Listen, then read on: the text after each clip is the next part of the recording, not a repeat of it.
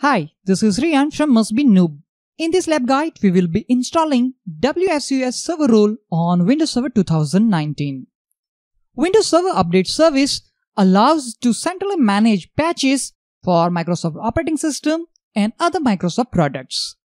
Let's look at the steps on how to install WSUS on Server 2019. First, we need to open Server Manager console, and for that, I'm going to click on the Start button. And let's click on Server Manager. After you open Server Manager, click on Add Roles and Features link. On Before You Begin screen, we need to click on Next button. Under Select Installation Type section, we need to select Role-Based or Feature-Based Installation. Click on Next. On Select Destination Server, select our local server, which is member-server01.mustbenoob.lab. Click on Next. On Select Server Roles, we need to select Windows Server Update Services. Let's select the checkbox. It is going to ask that certain features are required by WSUS. Let's click on Add Features to add them as well.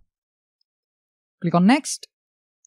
At this point, we don't need any additional features. Simply we need to click on Next button. Next again.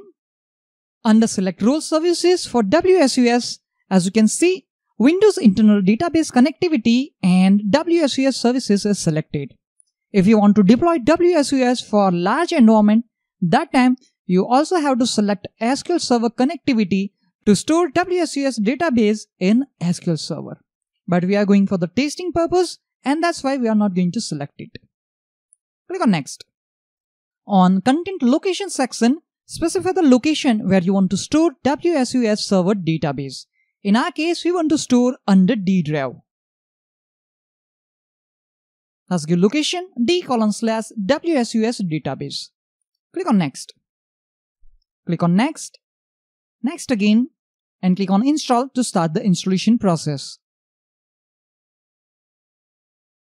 Once installation is done, you will notice the link called Launch Post Installation Task.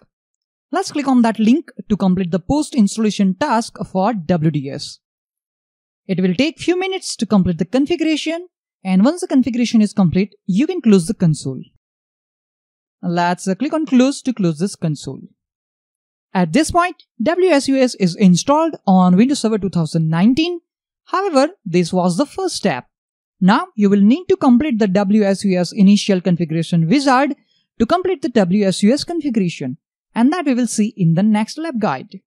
In this lab guide, we have seen the steps to install WSUS server role on Server 2019.